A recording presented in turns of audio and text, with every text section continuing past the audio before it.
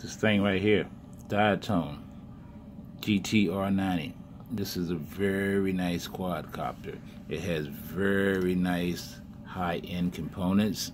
What I've done with mine is I put a FreeSky XM Plus diversity receiver in it. It has two antennas. I drilled a hole in that little clip in the back, and I ran the antennas through this tubing and capped it off to try to make it look pretty nice. I also made a little plate to cover up the electronics from being exposed from the top.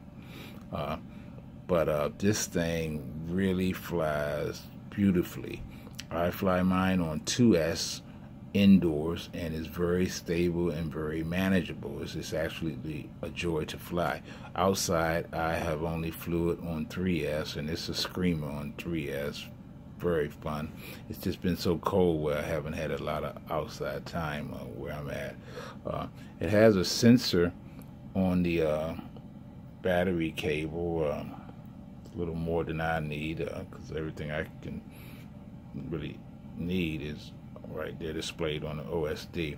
The camera is a very nice camera, some kind of clone CCD model. It's like a Sony knockoff, may even be a Sony.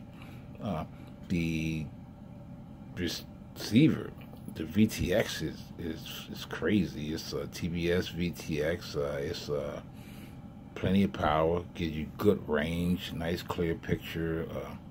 This is a very nice quad, man. I highly recommend this one.